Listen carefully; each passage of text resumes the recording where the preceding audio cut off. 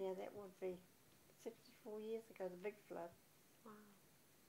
That was a big flood. So what sort of things, how did it affect the town? What services did you lose and how cut off were you? Well, I've got photos somewhere, but I don't know where. That's okay.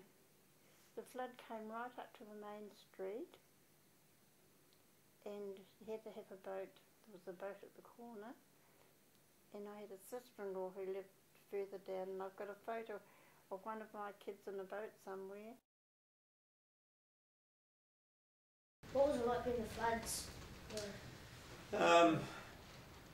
Being on the hill, the floods really never affected me much, but yeah, they were.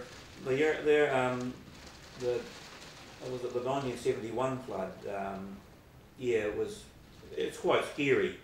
I couldn't find it, but I had a photograph of my father and my grandfather. My grandfather lived up Clutha, just below the old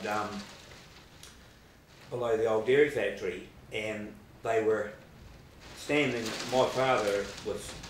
His father was a bit shorter than my father. My father was not very tall, but his father was a lot taller than him. And I said, what was he standing on? And he was standing on sandbags.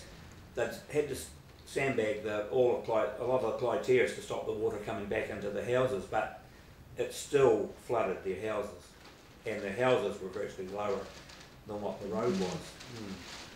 That's what really ruined a lot of the houses up Clyde Terrace, especially from where the pub is now, up to about the dairy factory, because they were on lower ground. Right, yeah. And water come in there, but it come all in right along to the recreation ground and all those areas. But we've had bigger floods since, so but with the stop banks and that now have pushed a lot more into some of the low-lying areas and kept it out of the likes of Balclutha.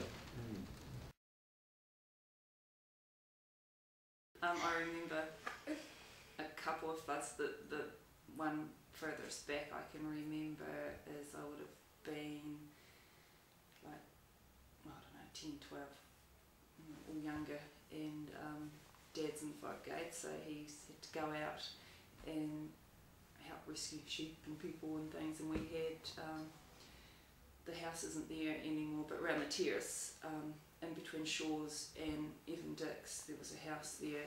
The Reeveses lived there, and Paul, the boy, was in my class, and they got flooded out, and I know they come and stayed at our house while they didn't have a place to live.